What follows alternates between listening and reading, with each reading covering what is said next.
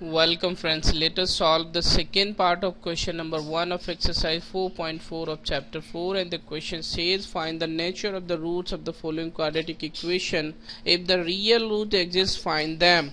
So first of all, we shall collect the given quadratic equation and write it in its standard form. Then it will be 3x square minus 4 root 3x plus 4 equals to 0.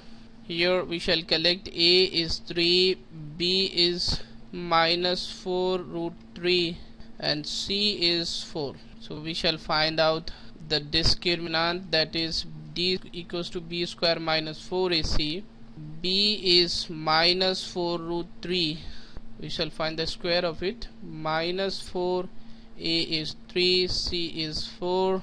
Here we have 48 minus 48, this is equals to 0, therefore d is equals to 0. Therefore the roots are real and same, and we shall find it by just using x equals to minus b by a.